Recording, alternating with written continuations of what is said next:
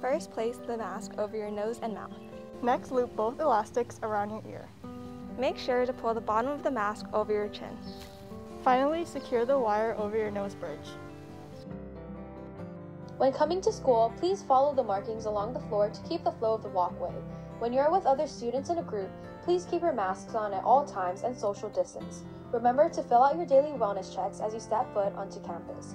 If you are experiencing the symptoms such as coughing, shortness of breath, congestion, nausea, or any other symptoms, please stay home.